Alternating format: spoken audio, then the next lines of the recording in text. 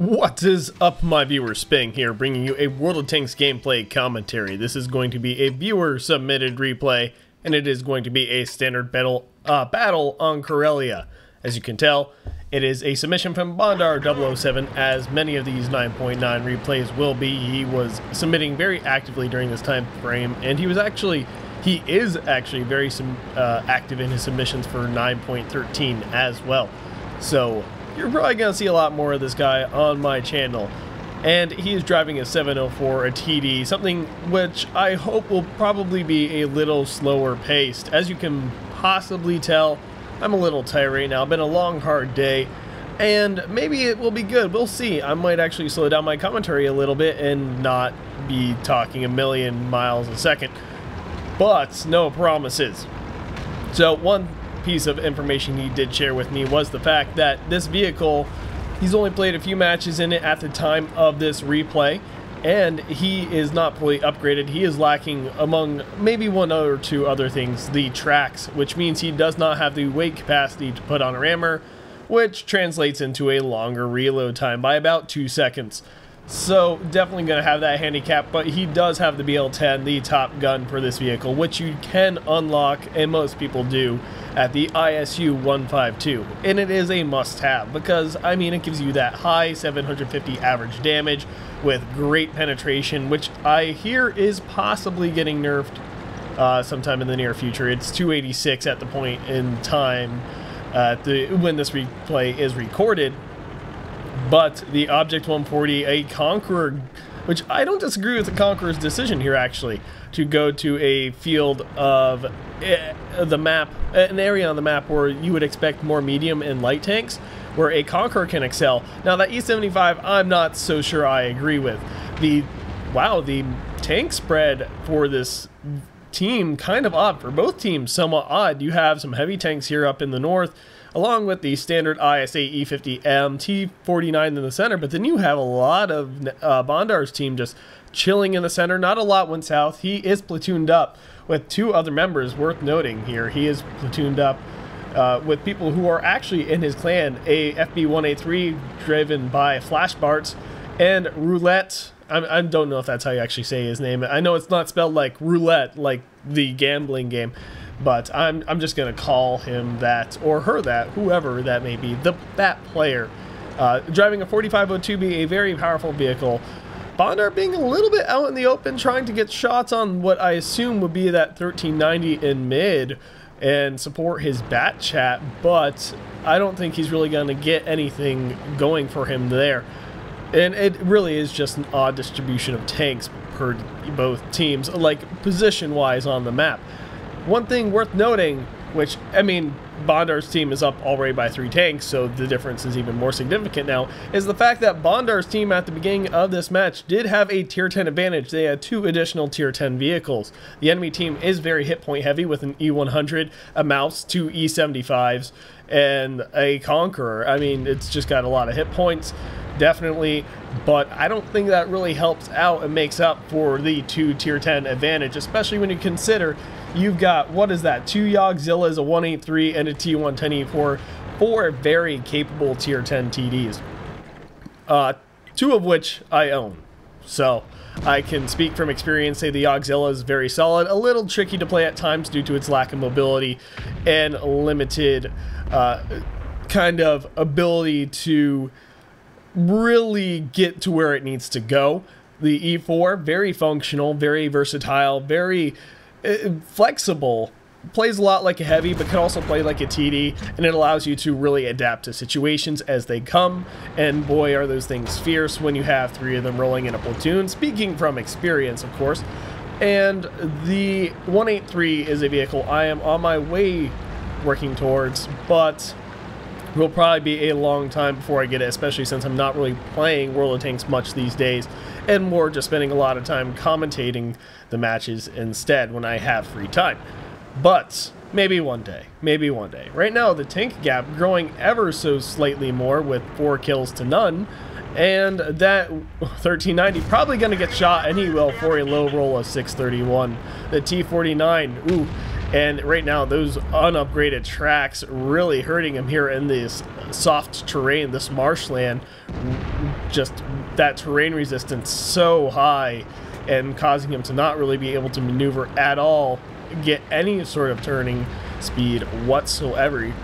Traverse speed is the actual specification is called. Excuse me. And STI, now recognizing that there is a lot of Bondar's team in mid, kind of turning to face it. That IS-8 looked like he did get hit for a low roll. I didn't catch the exact damage. I saw it was 700 something, but it looked like it was below 750 when I caught it. Probably was. So a little bit of bad RNG for Bondar at this point in time. He is working his best, but I do have to criticize his choice of where to go as the 704. He is making do. He thought he went to a flank where he was needed. So friendly Yogzilla, not any ally of Bondar's, well, any friend of Bondar's, but an ally by circumstance through Matchmaker, sitting on the base.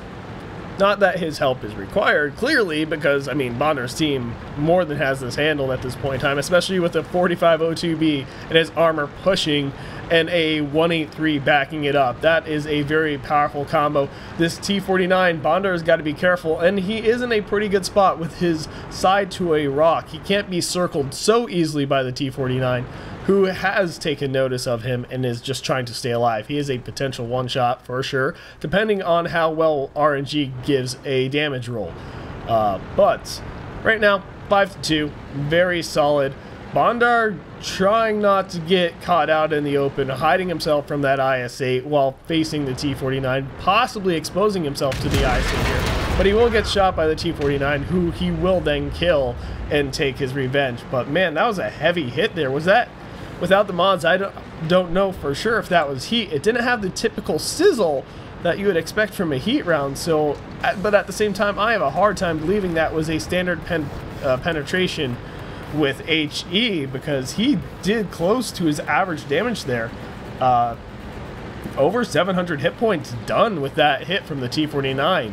So it's hard to say for sure without mods what exactly he shot him with. I would gamble heat, but like I said, typically when you get hit and penetrated by a heat round, you hear a distinctive sizzle, and that was not present. So it's still, I know it's a 704, it doesn't have the greatest of armor, but I would still expect a high explosive shell shot at your front to not go through your tank's armor and do near full damage. I mean, it can pretty much, I believe the average damage of a T49 shell, high explosive shell, is 900. It might be lower than that, slightly lower. It might be 750. I'm not 100% sure, as I do not own the vehicle and I don't see it enough. I haven't really looked at it enough and seen it in replays enough to say for certain. But the 183 going down by the mouse, actually, the mouse slaying that beast, and it's 10-4 at this point in time. Bondar really only getting a few shots off for damage so far in this match, which is honestly all you need in a 704 to carry your own weight. He does have a kill, which is that T49, gets a good solid hit into that E50M, who is then turning to address him. He will take the full damage from the shot, despite trying to angle his armor and ricochet a shell. Well maneuvered in that regard, but it proved to be ineffective. 520 average damage, not average damage, but kill shot damage, you know what I mean. Getting him kill number 2. And we shall see what else Bondar can get here. The mouse is just a nice big sitting target out in the open. He will fire a shot, but unfortunately it's right as the mouse backs up, and he did fire at the turret, which was then maneuvered away from it. Now, at the same time, the 704, not exactly the most accurate of tank destroyers, which is a little ironic considering the 268 is one of the most accurate tank destroyers. So, kind of an odd dichotomy there, kind of definitely a contrast going on, but he does get a solid hit for 800 something damage on the mouse. Finally, a very good high roll is given to him, and he may get the kill shot here. The mouse is just sitting right there, and bam, kill number 3. There we go. The STI out in the open. E100 and IS-7 are on the southern flank, who look like they might have an easy time killing a 1390 and another vehicle who got possibly a little bit too eager running towards them. I can't tell what that other vehicle is, but it does. Hold on, it's coming into view. Okay, so it is the Bat Chat. So French tanks kind of running into some heavier armor. Now Bondar does take a shot at the E100, unfortunately missing. The E4 charging forward, and Bondar continuing to just sit here and try and get whatever vantage point he may be able to achieve. Now, this is understandable considering his low hit points. Ooh, another solid high roll at 828. And I was going to say, oh, the mouse saying, congratulating, you know, roulette here. Bondar's platoon mate saying, well played, nice game. And the E100 possibly going to get shot. Bondar taking a risk with that E4 in a good chunk of his aiming circle. Now, he did aim a little bit more to the right to try and negate his chance of hitting the E4, but it is very possible he could have accidentally shot his ally there. He took a risk. But the E100 looking like he is more or less dead at this point in time. And there he finally goes to the Auxilla, who finally has moved up and joined the rest of his team. But as I was saying, the 704, given its less than reliable armor, it does have troll armor at times. It will bounce unexpectedly. And some suspect there is a giant electromagnet in the turret. But we're going to go to posting stats because we have no control. And here we go. Sorry to get interrupted and not finish my thought, but I was just joking around saying, you know, there are certain players who say there are giant electromagnets placed in the gun mantlet of both the 704 and the ISU-152 with the number of shells that get attracted to it and get sucked into the black vortex. That is the no damage spaced armor zone. But, and also to finish my more serious and relevant thought, I was going to say that it was very well thought out and reasonable for him to sit back as he was, because both the I-7 and E100 could have easily penetrated and killed him had they spotted him, noticed him, and taken a shot at him.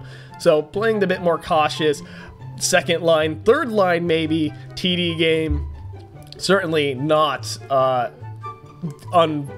uncalled for, I suppose. Bruiser, Duelist, Spotter, Fire for Effect. Unfortunately, no medals. He does lament his lack of high caliber, but as we pointed out earlier, it was a pretty high hit point vehicle match with the double E75s, the STI, the Conqueror. You got an E100 in the mouse, so it's going to be a bit harder to get that high caliber. But he does get top damage for his team, right along that Jagdpanzer. I think this is the one that was sitting on the base, so I guess, I don't know. They both did relatively decent for themselves. But again, as a Jagdpanzer, you really only need to get off 3 or 4 shots for damage to get that much damage. But perhaps my criticism of them a bit unwarranted. I just didn't like the fact that the Jagdpanzer was sitting, and by that I mean the Jagdpanzer E100, the Auxilla, because I am aware of the lower tier Jagdpanzer, right? So maybe overly critical of that, but I definitely felt like he should have been more in the fight and less sitting back closer to his base. I don't know. I just play all my German TDs kind of as assault guns, so maybe a little personal bias there. But the enemy team, that E50 actually doing a lot of damage, E100 doing meh, but the mouse also doing pretty well for himself. I'm kind of curious how much damage did he block by armor, because you always got to look for that on the mouse, and he did block over 6,700, so very well played. E100 did a little bit, not, you know, did a substantial amount, but not as much. And we got the, so we got to look at this. Yeah, look at that. The VK48502 Bravo blocking more damage by armor than the E100 for sure. But at the same time, we saw that E100 just getting absolutely overwhelmed. Still, very good games, very interesting. It looks like Flashbart's really not getting much for damage. Possibly firing high explosive with that stat line and that damage. Probably firing high explosive. I would not be surprised. But going to final detailed report, 12 shots fired, 8 for 8 on hits and penetrations. Got a lot of distance of 300 meters or more for that damage. And not a whole lot of distance traveled, but what do you expect? Some damage due to players' assistance there. That is, however, a little bit unexpected, earning a decent amount of credits and an experience boost on the ×5. So pretty well played, good sir. I do have to say that it is to be expected. You are still learning the vehicle. And you know what? Just because you play a bit more conservatively than I would with tank destroyers, in fact, I would argue I probably play way too aggressive. But still, very well played. But anyway, that's going to be a wrap up for this video. If you enjoyed this video, please consider hitting that like button. If you want to see more, subscribe. And if you got anything you want to share or suggest in relation to my videos or channel, comment section. And finally, if you got a replay you think I should do a commentary on, description has instructions on how to submit, as well as a whole plethora of other information. But until next time, this has been Spang, and clearly, well, I am just oh so professional. MLG.